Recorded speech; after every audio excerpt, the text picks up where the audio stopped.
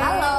Lagi ngapain sih Mbak? Habis ngapain? Aku habis biasa karena lagi keluarin single terbaru yang juga juga, jadi lagi muter-muter buat promo. Oh gitu. Bisa diceritain dikit nggak tentang lagunya tuh seperti apa sih? Iya, karena ini lagunya nggak ada tentang cinta sama sekali gitu ya. Ini lagunya upbeat dan di bagian lagunya itu tuh aku ada sedikit nge-rap ya.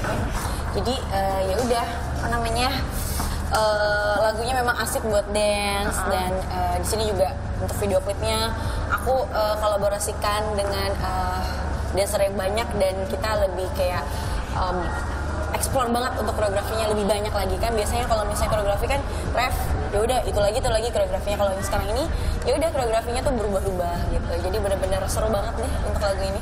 Mbak, kita tentang ini mau tanya-tanya sedikit nih. Iya. Mau tanya ya, siap-siap ya. Oke. Mbak, kalau disuruh milih mending nyanyi atau acting sih? Nyanyi. Nyanyi. Terus kalau misalnya sepatu heels apa sandal jepit?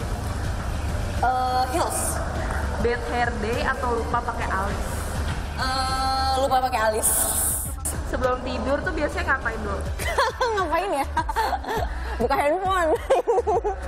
Pertanyaan yang paling gak disukain kalau ditanya tuh apa sih? Paling gak disukain apa ya? Tentang apa ya? Tentang apa ya? Semua suka-suka aja sih. Paling tentang percintaan kali ya, kalau ditanya banget kali gak suka. Nah, coba udah punya pacar apa belum? Belum. Makanya itu paling gak suka deh kalau ditanya.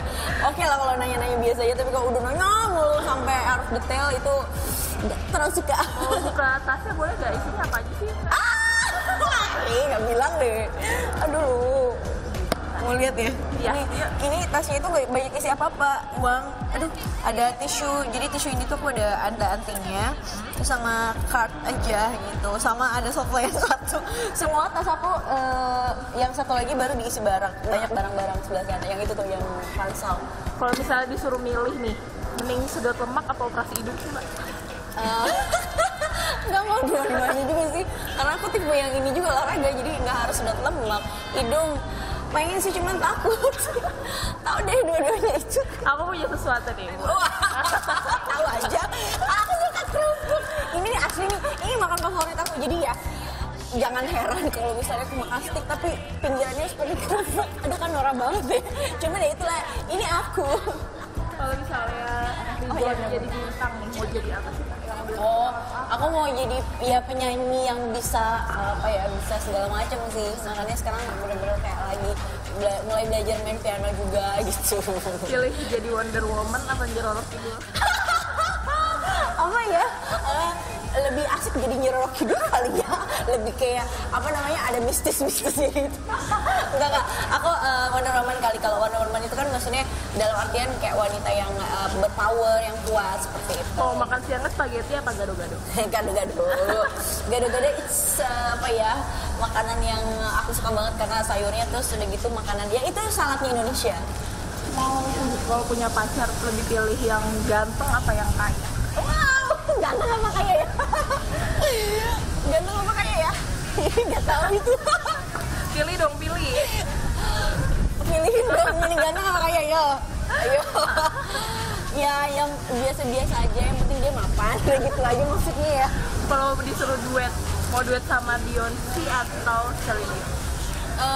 Dua-duanya aku suka, bingung milihnya karena dua-duanya gila sih, aku ngefans banget. Celine Dion aku suka, Beyonce aku juga suka, jadi dua-duanya aku pengen banget. Gak usah harus duet deh, ketemu aja aku udah seneng banget. Lebih milih hot pants sama mini dress sih? Dress, aku suka dress. Kalau dress itu kan bisa pakai long dress, ya kan mini dress, tapi aku lebih suka pakai long dress. Kalau rambut panjang atau pendek? Apa ya? Sebenarnya rambut suka panjang karena panjang itu bisa di kayak dimacem-macemin. Kalau pendek ya udah paling gitu aja. Terakhir nih, Farhat Abbas apa Ahmad Dhani?